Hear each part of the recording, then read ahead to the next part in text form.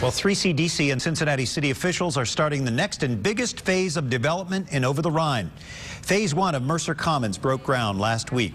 Mercer Commons is a $54 million development being built in 3 phases in the blocks between Vine and Walnut at 13th and 14th Streets.